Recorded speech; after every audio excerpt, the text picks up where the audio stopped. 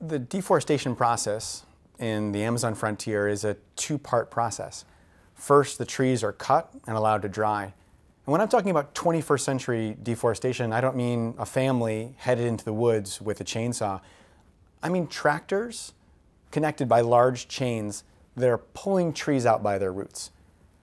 What we see is the second part now, in terms of our observations from satellite data. We see those same piles of wood that were cleared several months ago being set afire. So those fires are now not burning the residues from a harvested crop field or the last remaining grasses in a pasture.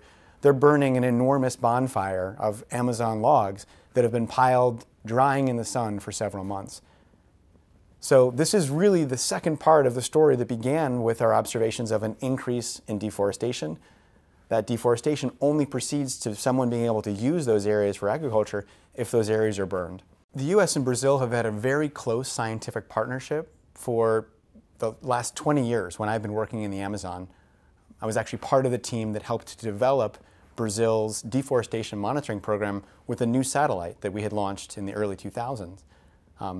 One of the hallmarks, though, of that partnership and collaboration is the fact that the scientific and technical expertise for analyzing and interpreting those satellite images in Brazil is so high that after the development of that system, it's been running operationally within Inpe without a lot of NASA involvement. What we're seeing in this transformation is the exchange of one set of services and those ecosystems in their natural state with the biodiversity and the ecosystem functions that they perform for a series of agricultural ones.